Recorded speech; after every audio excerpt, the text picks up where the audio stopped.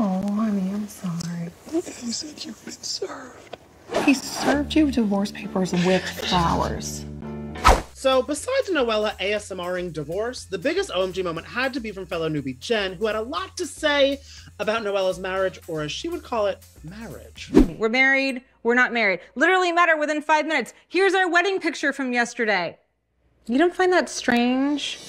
It just is all very confusing. They are married. Are they? Because he can't file for divorce if they're not married. Are they? She does not stop there, however, and really put the chat in charcuterie by going in on Noella at this little cheese party, more so than I would go in on a piece of Gouda.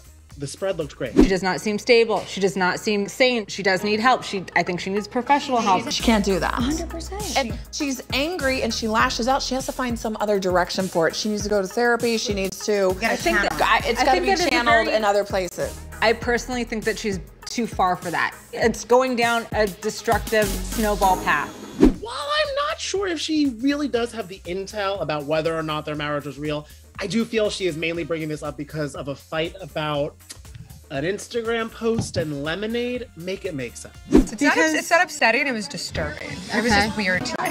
What is that? 2 weeks ago, you posted a picture of yourself, poorly lit, thanking your patients, and you tagged me in it. So I work exclusively with a certain med spa, have for years. I actually had to report it to Instagram to have it removed. I don't even remember tagging you. I'm sorry if that upset you. I gotta say though, can we give the MVP award of the episode to Emily? Girl was in an Uber going house to house to get the scoop because after getting that tea from Jen, she recapped it to Noella and she had this to say. When I was having drinks at Jen's house, she told me that your marriage was not real. I think Noella is being perpetuated as someone who is not what she really says she is. And I am starting to see that her relationship and him serving her and divorcing is true and accurate, which makes me question Jen.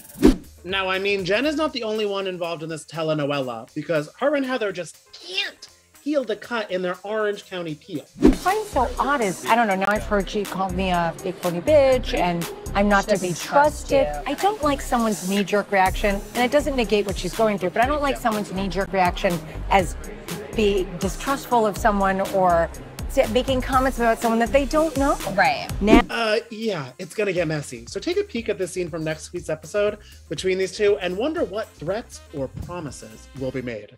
I mean, my champagne is already chilling, waiting for this drama. You know where all the animosity's coming from. The start of our friendship was in your house with you slamming people against walls and yelling at people. And then we Slamming people against walls? I heard it. I was right near the staircase.